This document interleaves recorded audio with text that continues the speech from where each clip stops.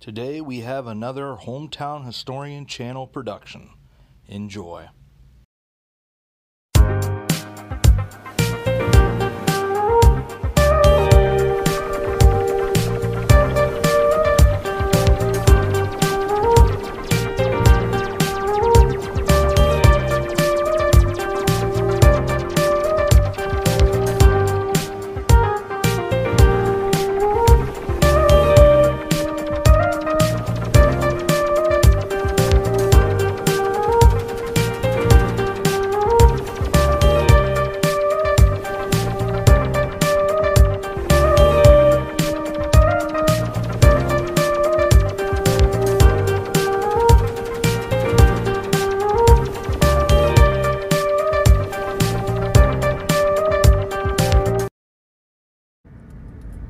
Hello everybody, again is Jonathan Miller with the Hometown Historian channel, and we are going back to Second Mountain Hawk Watch.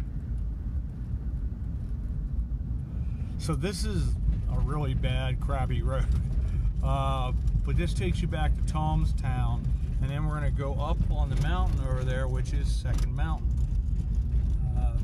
And see what we can see. Is a pretty cool vista, and there used to be, you could go down the other side of the mountain, and that took you to the Yellow Springs parking lot down in the Stony Valley, which is on the other side. We were actually just over in Stony Valley doing the finish up of a video that we were talking about gold and silver in Union Township here in northern Lebanon County, and we went up to a gold mine. So I figured, let's go up to the Second Mountain Hawk Watch. That might be a cool place to take you guys. Just really cool vista at the very least. I doubt we'll see anything, but if we do, makes it even better. But we'll see how this trip goes up through here, because it is an interesting road. It depends on how it's maintained as well, because Chuck doesn't need any injuries, just like I don't need any injuries either. And for those of you who follow along, we are at Tomstown Road and Noonan's Lane, which runs down that way. It's sort of a pretty little lane, but this is Tomstown that we're coming up on here. Familiar territory back out here in the Greenpoint area. This is one of those many towns. This one still exists, unlike St. Joseph Springs and some of the other neat towns that got taken out with the Swatara State Park takeover. It's a neat log cabin coming up here on the right. But most of this is gap land on either side. There's just a couple homes that exist out here still. Nice, a cool log cabin there.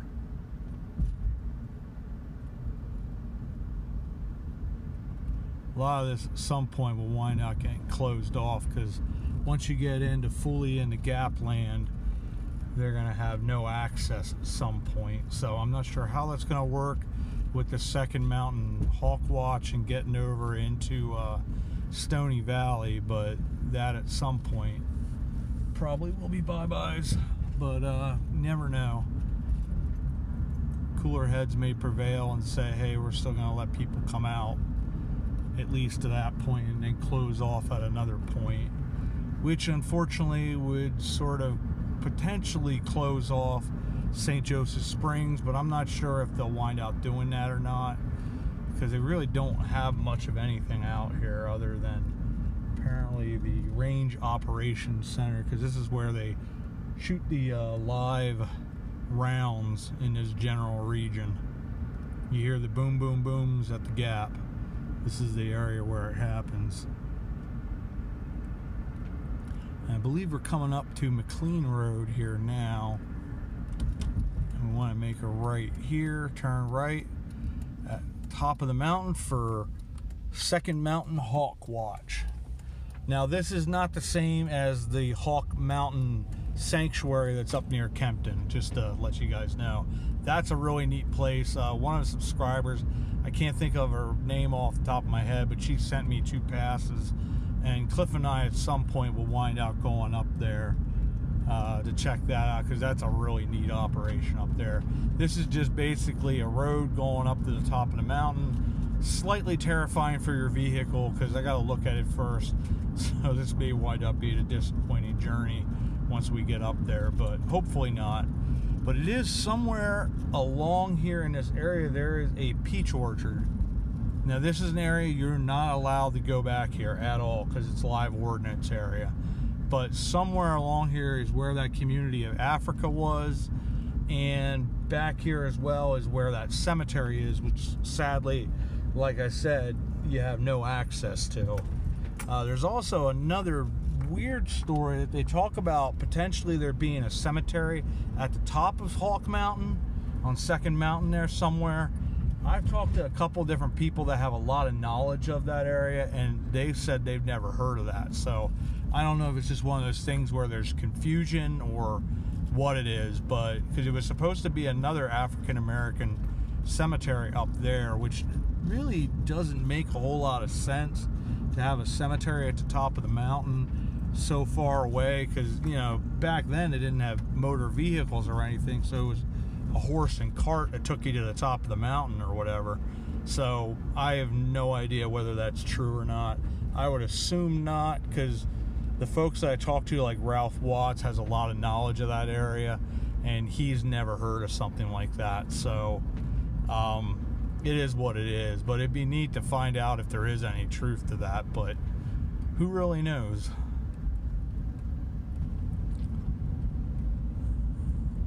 I think at some point this road turns into gravel, if I'm correct, because it takes you up top there. That is Second Mountain that we're approaching. I have not been up here for yeah, I haven't been up here for a long time.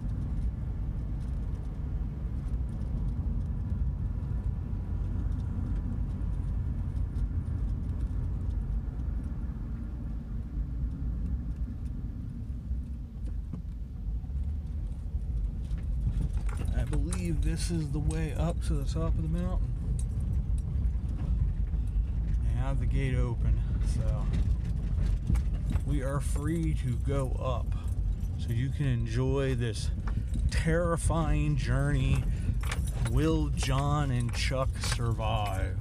I hope so, because I would like to survive.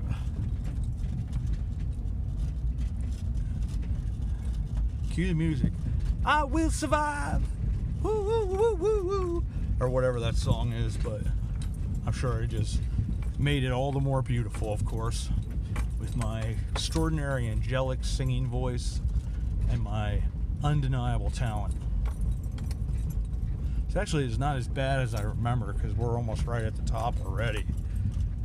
It's jiggly jiggly and bouncy bouncy, but they must have really put down a lot of stone or whatever to get this cleaned up a little bit, because I know definitely going down the other side, okay, that's a little more brutal. That side going down there, the last time I went down once with my GMC Sonoma truck, and I think I went down with, I believe, my Jeep, and that would have been at least 5 or 6 years ago. Tell me they have it gated off the actual mountain watch. Well, I guess we're not going to be doing that, because they decided to gate that off for some reason.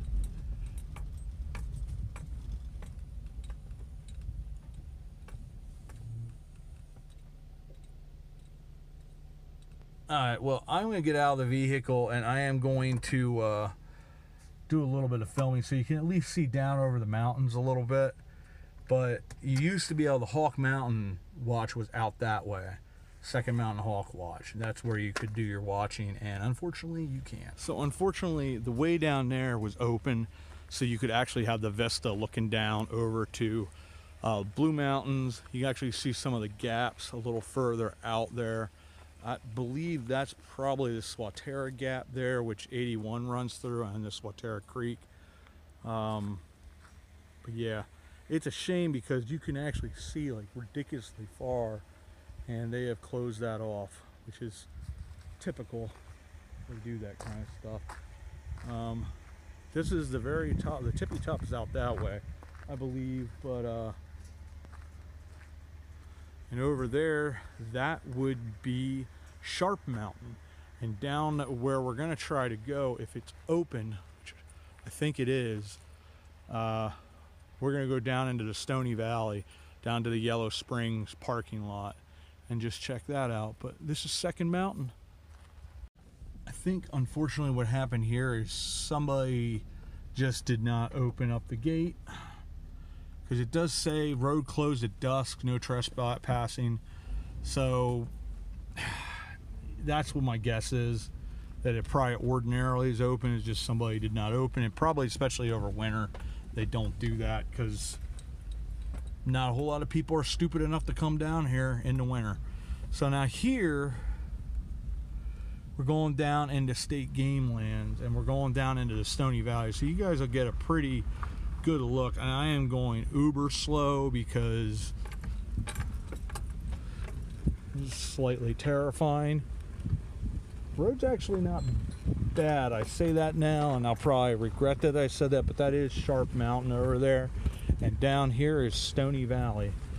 We will be coming up on the Yellow Springs parking lot. I guess the Yellow Springs, that old town, is the closest thing to this parking lot. But I know, like Bob talked about it a lot, that this was a favorite destination of the Boy Scouts when he was in them, and they used to do their hikes through Stony Valley, because it's just such a pretty area. It has so much extraordinary history. But I will continue to be showing you over through there, and you can just see what a drop it is and just how cool this valley is.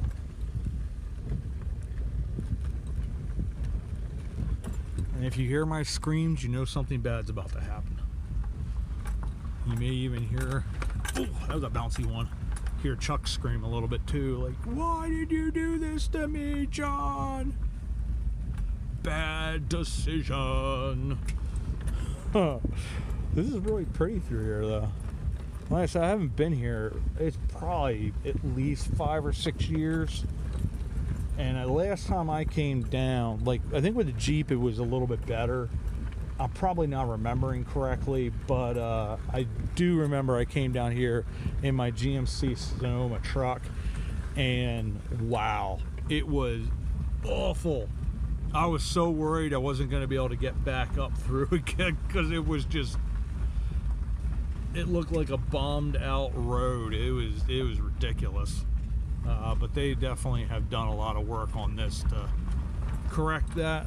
There's some nice stones there, reminiscent of Boxcar Rocks, which at some point I want to take you guys to that as well. I'll never be able to climb up on them again, just because my balance is so bad. But I can definitely take you to where you can see that. It's also called the Chinese Wall, because I guess reminiscent of the Great Wall of China.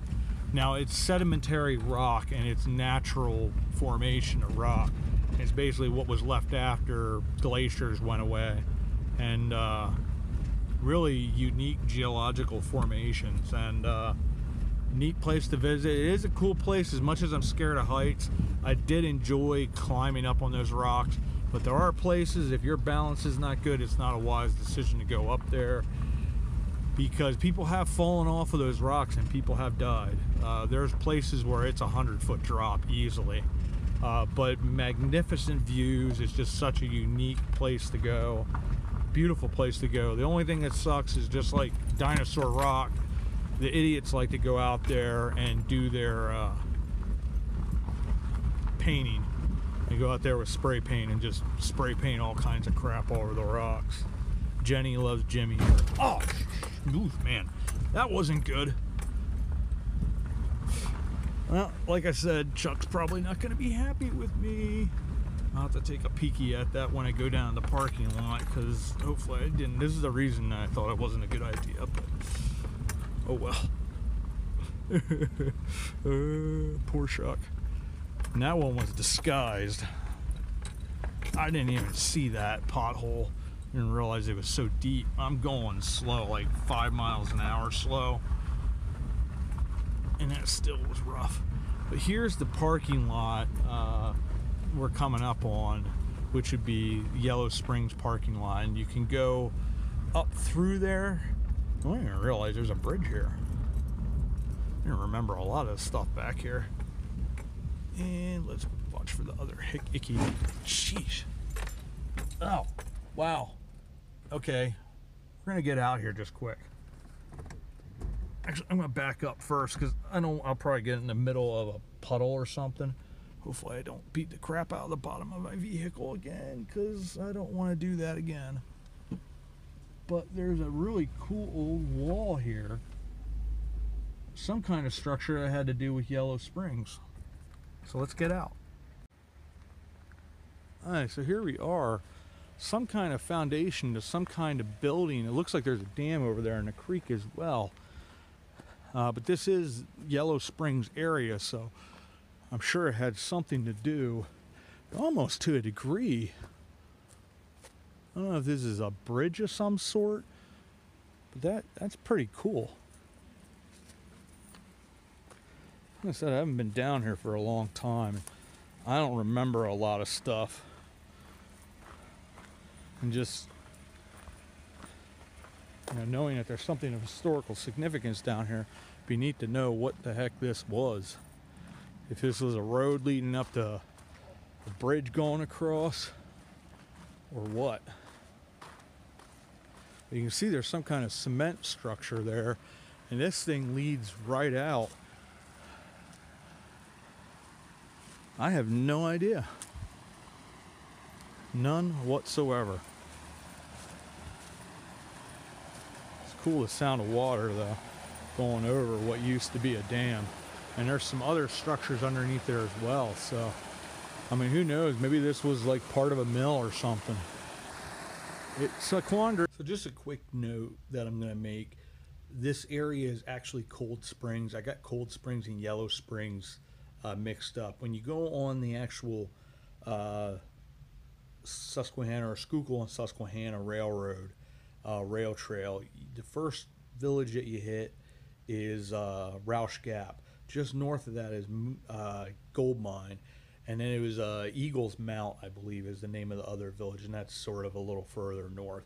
But after Roush Gap, it's about 2 miles, a little over 2 miles, and you hit Cold Springs, which was the resort. And these ruins that we just looked at is actually, Ralph had confirmed that they are the Cold Springs Hotel, or one of those buildings that had to do with that. And then it's another 2 miles to, I believe, Yellow Springs. And that was sort of, you had the Yellow Springs along sort of the trail, and then up on the top of the mountain was another big part of it where the tower is and some of the other unique features. And then there's another community, another 3 or 4 miles down the road, or down that trail, that's called Rattling Run, which was another coal mining community. So I just wanted to clarify that. Alright, we're starting up here again. I'm going to go here to the left a little bit. Have no idea what that is, but there's some kind of dam that was there. But like I said, closest thing would be potentially a mill of some sort. There's a creek going down through there.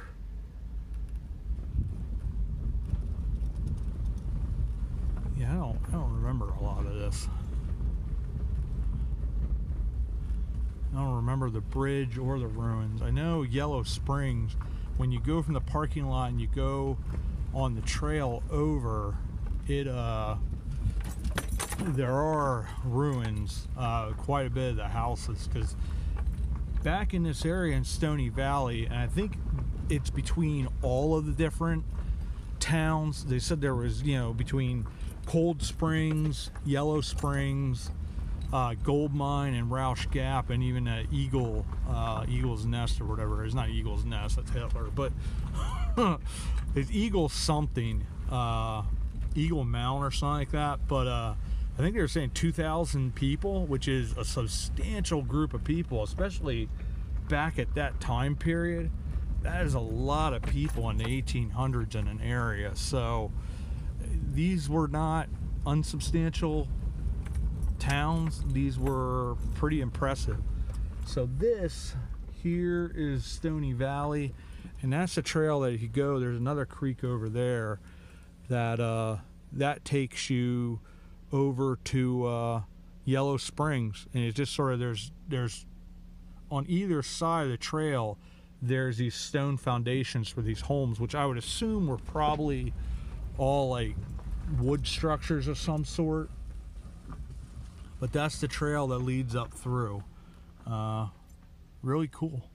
But anyways, we're gonna turn around and hopefully I wind out surviving. If this video never makes it out on the channel, well, there's a bear somewhere enjoying my tasty flesh.